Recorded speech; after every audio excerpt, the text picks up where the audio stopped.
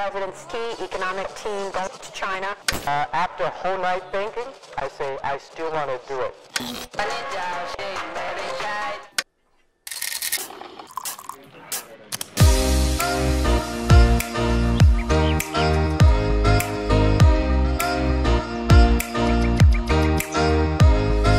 Hi everyone, welcome to TechBuzz China by Pandaily, powered by the Sinica Podcast Network.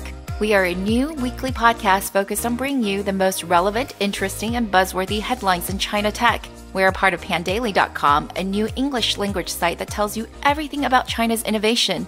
Let me introduce myself again for those of you who are just tuning in.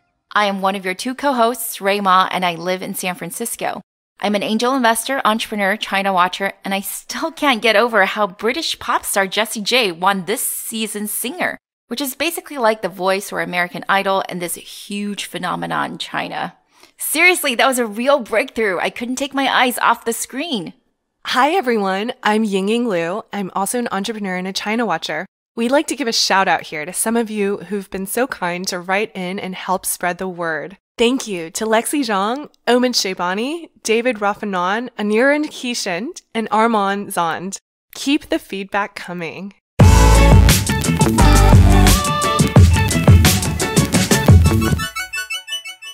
Okay, so it was a really big week in China tech. Really big. Our first story is the upcoming initial public offering of Xiaomi, a Chinese smartphone and consumer electronics maker that was the 5th largest last year in terms of shipment volume. The second is the spin-out of Baidu's financial services arm. Thanks, Ying-Ying. So we're going to talk about the Xiaomi story now. Although I have to correct you here on calling Xiaomi a smartphone maker. I think Lei Jun, the founder, would most definitely kill you for saying that. He's basically been saying for the past 8 years since Xiaomi's founding that it is not a hardware company, but an internet company with hardware, smartphones, IoT, etc. as its engine of innovation. And to be fair, it did have like $1.5 billion or so, almost 10% of its revenues from services last year. So, hint, hint, unless you're named after a fruit, hardware businesses have low multiples, sometimes much lower than software businesses. That's probably why he's calling it an internet business. Anyway, back to the Xiaomi IPO. It is not just big, it is biggest. Rumors of its going public has been swirling since the beginning of this year, and depending on whether or not you're a Mi fan or a Xiaomi fan, guesses as to its eventual pricing have ranged from $50 to $200 billion. But since its 597-page prospectus came out on Thursday morning Asia time, there's been a steady stream of coverage on what's shaping up to be the biggest IPO since Alibaba. Most experts think it'll be targeting a $10 billion offering and maybe a $100 billion pricing. That's a lot of zeros there. Yeah, Ray, I read that. So it's kind of crazy because, as you said, the company is just barely 8 years old, right? I mean, I remember living in China back in 2012 and hearing about this hip new brand that only sold phones online at rock bottom prices. But they made it really hard to get one. They made you jump through all sorts of hoops, like you needed to have VIP status in their fan forums to even be eligible to put in a pre-order. Seriously, it was way harder than getting Burning Man tickets. Anyway, I never did that as I am a lazy guofan. That's Chinese, by the way, for Apple fan. But it was a total phenomenon when they did do that. At airports, you would see shelves of business books about this kind of 饥饿营销, or scarcity marketing. Oh, I totally remember that time. Xiaomi and Lei Jun were everywhere. He was called China's Steve Jobs. It wasn't just because he was also selling smartphones. It was also because he was really good at marketing. Xiaomi product announcements were just as highly anticipated as Apple. And didn't Lei Jun wear black turtlenecks too? Yeah, that's right. Lei Jun's nickname in China is actually Lei Bu Si. That's because in Chinese, Jobs is Qiao Bu Si. Qiao Bu Si, Lei Bu Si. Do you get it? Anyway, Lei Jun, just like Jack Ma, is a marketing genius. It's just that his English is bad, so we don't hear much from him in Western media, unlike Jack, who was an English teacher. But Lei Jun's a really good storyteller, very humble, very grassroots, and very charming in a kind of dorky way. He's super quotable and has a lot of aphorisms that have really redefined how Chinese people think about entrepreneurship, such as one about how if you find the right opportunity, even pigs can fly. I guess that one actually translates into English pretty well. I don't know if he intended that. Anyway, I had the great luck to sit down with him about a year ago and pitch a business idea, and found him just really easygoing, but also super sharp. And because Lei Jun embodies the Xiaomi brand so much, the entire company exudes those same qualities: humility, focus, and intelligence. All great qualities for a company. And I know that Xiaomi's corporate slogan is 感动人心,价格厚道, which translates into make products that touch our users' hearts at a generous, aka cheap, price. I've not met Lei Jun, but I've seen Ali Li, the co-founder, who's headed up a lot of design and e-commerce projects within Xiaomi. He's quite a reflective and deeply thoughtful, really down-to-earth person. Yeah, that's right. Those are indeed Xiaomi's values. So Lei Jun and his co-founders have built the company around value, which he defines as superior functionality, design, and experience at low prices, extremely low prices. In fact, he just announced that Xiaomi will never make more than 5% net profit margin on any of its hardware, ever. And it looks like he's making good on it. Their phones range from $100 to $400, and experts estimate that the net profit per phone may be as low as $2. $2! Compared to over $150 for iPhones. Okay, maybe that's a bad comparison because Apple is a ripoff. But even other Chinese smartphone manufacturers have 10% margins. Okay, maybe I should look into Xiaomi phones again once they're set up for US customers. But I get that it's great for consumers, but why are investors buying into this vision? Or are they? You bring up a good point, and that's definitely what Xiaomi usually gets hammered for in the press. And while they recorded profits for a few years operating on those razor-thin margins, they weren't very high. And in 2016 in particular was a bad year when they actually suffered a decline in revenue. In fact, Lei Jun has proudly said that they were the only phone manufacturer to reverse a drop in sales. That's looking at you, Motorola, Nokia, BlackBerry, etc. Anyway, Xiaomi grew almost 70% to $18 billion of revenue last year. But then, they also lost a lot of money last year. Like a lot of money. $7 billion or so. $7 billion? Is that why they're rushing to go IPO? Maybe. I don't know. Although it did have operating profits of almost $2 billion, so their situation isn't that dire. But it is true that some analysts think maybe the industry's going to slow down because global smartphone shipments declined for the first time this year. So maybe it's a good time to go to market with some big momentum behind it. Just so you know, Xiaomi shipped 92 million smartphones last year and really dominated in India, where it was about 31% of shipments last quarter. Yeah, it was number one in India, edging out Samsung. We also know that it has aggressively expanded outside of phones really early on and now sells a whole suite of consumer products in a revenue-sharing scheme with smaller startups. These smaller companies make anything from air purifiers to home camera systems, VR headsets, electric scooters. By the way, some of those scooters on the streets of San Francisco, they're from Xiaomi. Anyways, while the products differ, the designs are all really modern and minimalist, and the price is always cheap. Yeah, I haven't tried those scooters yet because I'm more of a bike girl, but I do have an e-camera at home and it's great. Xiaomi typically invests and owns a substantial stake in these companies and now have over 100 in its portfolio. At least 4 of them are unicorns, and one of them even listed on the NYSE in February this year in its own IPO. We know that last year, about $3 billion of revenues were generated from these products. Okay, but let's go back to the Xiaomi IPO. I remember that in December 2014, Xiaomi announced it had raised over $1 billion at a $45 billion valuation. At that time, it was the highest valued private tech company in the world and worth more than Uber. Yep, Xiaomi's rise was super rapid, but what we didn't mention was that Lei Jun was famous before Xiaomi. He had already had multiple successful startups under his belt, either as co-founder or a major investor and chairman, before founding Xiaomi. In fact, he was already actually a billionaire. Yeah, and that's why Xiaomi was able to raise $41 million at a $250 million valuation for its Series A, straight out of the gate. You know, there's so many mega fundraisers these days, we forget how big of a deal that was. In 2010, all of China only deployed $3.5 billion into VC, so Xiaomi's Series A was over 1% of the entire market for that year. And as Ray said, he was such a proven quantity, it wasn't that risky of a bet.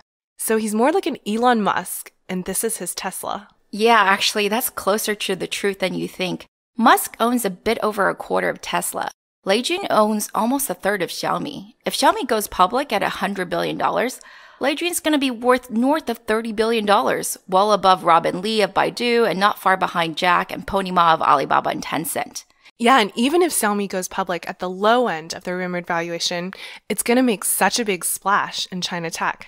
Right. Even more so than Alibaba, it's going to be a watershed moment for Chinese entrepreneurs because not only is Lei Jun a techie through and through, he finished his engineering degree in 2 years instead of 4 at China's top Wuhan University.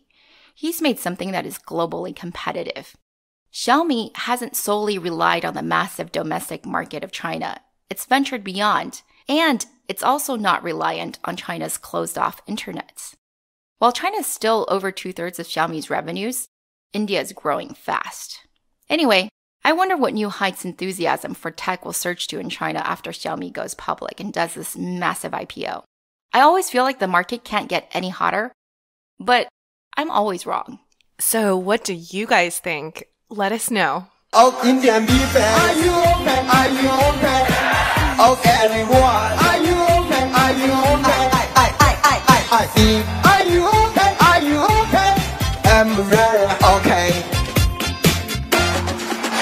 Hey Ying-Ying, what's the latest on Baidu? Right, so Baidu has a spinoff. It's called Du Xiaoman. Du is short for Baidu, and Xiaoman literally means small, full, and it's essentially Baidu bringing a bunch of PE firms into its FSG or financial services business. This bunch is led by TPG.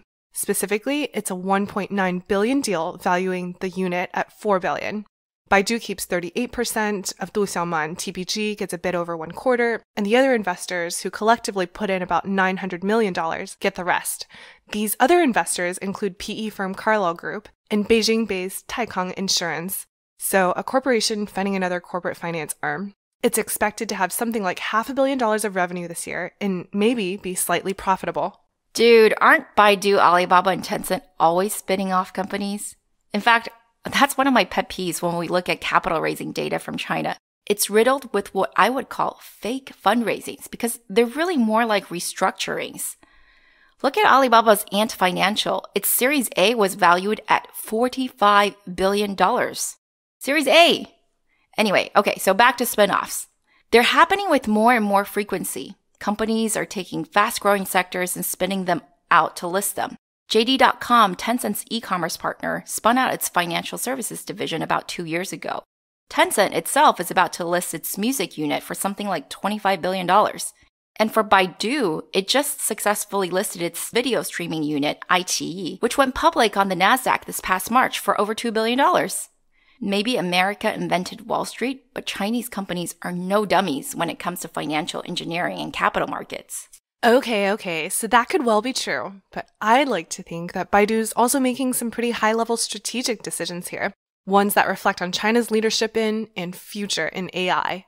So Baidu has been one of the big companies most public about its commitment to AI and applying all of the loads of data it's got from search and other verticals to really enhance its ability to create meaningful applications. And as many of you know, at a national government level, China itself has long proclaimed its intention to become the world leader in AI. In all of these, China, with its massive amounts of mined data, will have the opportunity to really step it up now and find ways to apply this. And financial services is a big sector. I agree with you that the advancement of AI in China itself could just be a topic for an entire episode. Hey, in fact, we should do a review at one point of Kai-Fu Lee's new book on AI. It's coming out later this year and is written in collaboration with our dear friend Matt Sheehan. Anyway, Baidu CEO Robin Li has called what they're creating an AI ecosystem.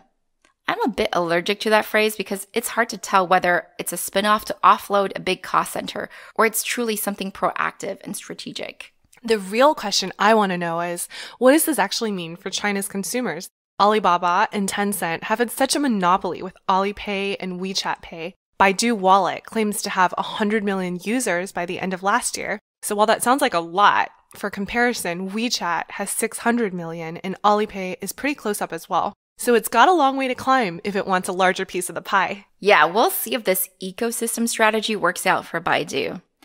Why does that remind me of the now defunct company LeEco? The internet video turned film, turned smartphone, turned smart car making company that just kept on growing and growing and growing until, well, I think it just blew up. Hey, we should cover that someday, by the way. Do you think Kevin will let us? He used to work there. And so did you, Ying-Ying, with their US launch. Should we thank Jia Yueting, the founder and CEO, for letting the finances get so far away from him? Because without his failure, Kevin and Lily wouldn't have struck out on their own, and we wouldn't have Pandaily. Hey, are they going to edit this out? No. Kaiser and Carol, don't edit it out. Keep this in.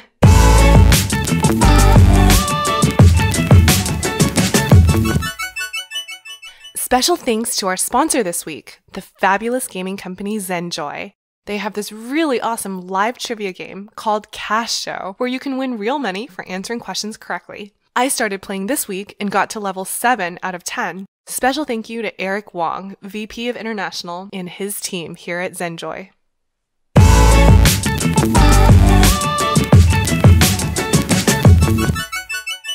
To recap, this week we talked about Xiaomi's imminent IPO, as well as the spinoff of the financial services arm of Baidu. As always, you can find these and other stories we didn't get to cover on pandaily.com. Okay, that's all for this week, folks. Thanks for listening. We really enjoyed putting this together, as always, and are always open to any comments or suggestions. You can find us on Twitter at @thepandaily, ThePandaily, and my personal Twitter account is Rayma. That's spelled Ruima. And my Twitter is spelled Ginyginy. We'll be back here at the same time next week. TechBuzz China by Pandaily is powered by the Sinica Podcast Network. Pandaily.com is a new English language site that tells you everything about China's innovation. Our producers are Carol Yin and Kaiser Kuo. Special shout out to Dawei Chen, who redid our theme music and made us that much cooler. And yes, you heard it right, he included a soundbite from Jack Ma as well as a line from the hottest Chinese hip-hop group of the moment, Higher Brothers. If it sounded familiar, that's because it's from their hit song, Made in China, which played during the ending credits of last week's Silicon Valley and HBO. Go take a listen. Thanks, Dawei!